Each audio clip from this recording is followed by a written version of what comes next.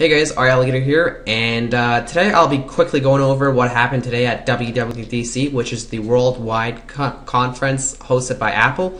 So first thing that we obviously expected was iCloud. Well, I guess we didn't really expect it, but it was pretty much confirmed before the conference. So iCloud, as you can see here, it lets you store your content and wirelessly pushes it to all your devices. So let's say you take a new picture on your iPhone, it will be on every computer, so it can be a PC, Mac, iPhone, iPod, iPad. It'll be on all those devices at the same time. And the last 30 pictures, like the pictures of the last 30 days, will be shown. So yeah, and everything else will be backed up. So I guess you can go on your computer for the main archive. And iOS 5, of course. Let's go ahead and see what's in there. So we can here see all the new features. And as you can see, first thing I think the most important thing is Notification Center. So now all your notifications are pretty much like Android, how it was. So you can see you can scroll down from the top, and it is actually pretty awesome. I'm really excited about this. It shows all your notifications. It can show the weather. And here we have an example showing stocks. So later they may add support for widgets. Oh, and also Twitter is integrated, so I'll show you guys that later. So there's an overview. Of course, another thing that's new is iMessage, which is like pretty much BlackBerry Messenger or BBM for iOS devices. So it'll be on every device. So as you can see here, iPod Touch, iPhone, and iPad. So you can send videos, text, group message, and pretty much instant messaging through those devices on 3G and Wi-Fi. So you may want to lower your texting plan if you have a lot of friends with iPhones or iOS products. And the newsstand, and it's pretty much for your newspapers. Nothing too exciting there. Reminders, which is like a simple to-do list.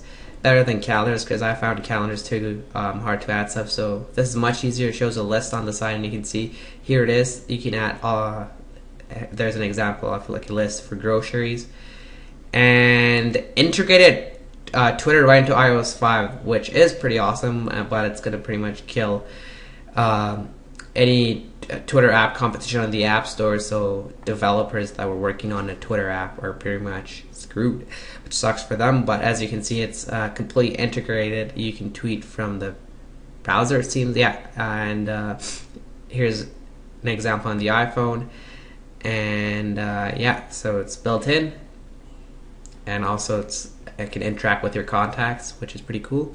Camera, now you can access the camera from the lock screen, which is I expected this to be in pretty much iOS 4, but I guess they waited till iOS 5, so that's cool. The slider is now smaller, so but you can open the camera tab from the lock screen with just one tap, so much quicker if you just want to take a quick snap. And enhanced photos, so you can edit your photos for red eye, just auto enhance, crop them, some basic stuff, so you can see remove red eye. Pretty cool. And Safari tab browsing now on the iPhone as well as on the iPad. Much better browsing, and also syncs with your iCloud. And there's also reading lists, so like Instapaper, so pretty much killed their business too, but I guess it's better if it's integrated. And sorry if I'm sniffing, I'm kind of sick, so yeah. Oh, and also PC free, so you don't need to plug in your new iOS device to your computer to be able to use it anymore. You can just activate and set it up right on your iOS device, as you can see right here, similar to new Android phones. And that's cool. And also something else that's cool, as soon as you buy your iPhone, if you had a previous iPhone, you just enter your like your Apple ID and password, and it pretty much brings everything in that you had on your other device, which I find really cool. So you don't even have to plug it in, it just downloads everything right on your phone. And new mail, so enriched text, nothing too exciting there. Calendar is there's a weekly one there now, so much similar to the iCal on Mac. Game Center, they have added new features. There's actually, it's at 5 million, I think over 5 million Game Center users. So that you can now have, there are more achievements. You can add a picture of yourself to represent it, just more enhanced overall. And Wi-Fi syncing, so no need to plug it in. So they're really pretty much getting rid of the need of a computer to be able to use your iOS device.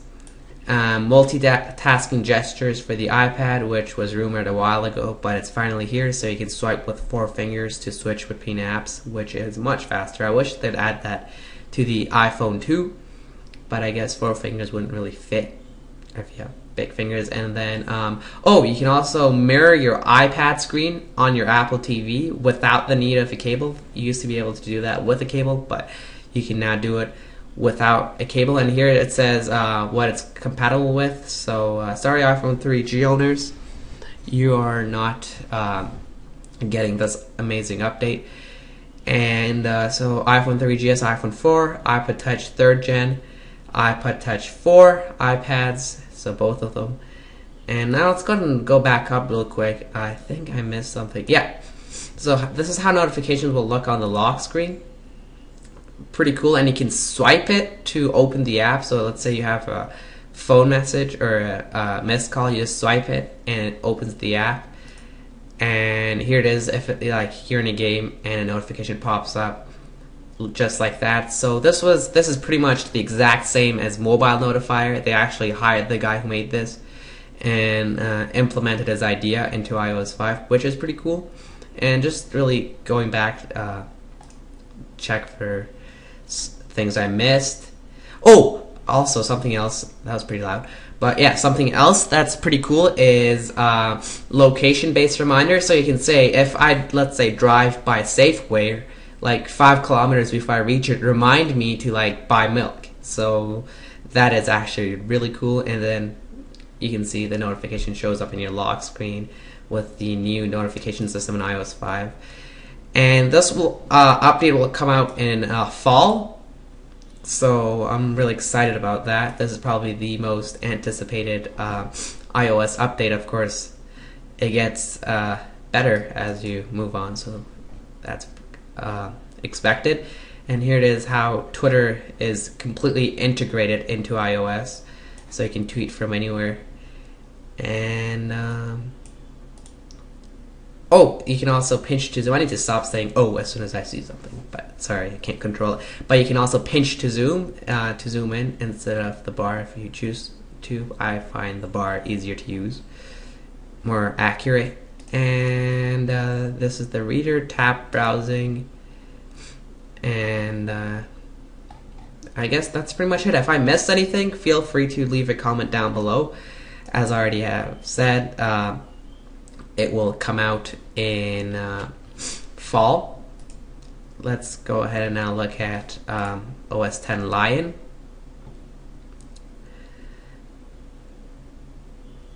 Pretty high resolution picture here. Gotta wait for it to load. I always love the updates or the wallpapers that come out with new Mac updates. So Launchpad, you've probably heard of that. All your apps shown in one place. You can full screen apps without the dock, which should have came out a while ago. It always annoyed me how you had to have that dock, unless you made it disappear, or yeah, auto hide. Mission control, which shows all the windows you have open in a tab. Mail, some enhancements to that, multi-touch gestures, and yeah. So there is a video of all these stuff, or video made by Apple on all these stuff, which are way longer than this, although this video was pretty long. So you can go to apple.com, check those out. Alright, so thanks for watching. Sorry I sniffed a lot during this video. I was going back to edit it and realized how annoying it was.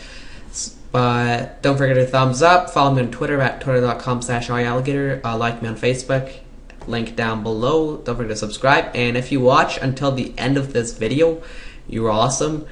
Write pink manly bear wrestlers in the comments below if you watch all the way to the end. I don't even know why I said that, but we'll see you guys in my next video. Bye.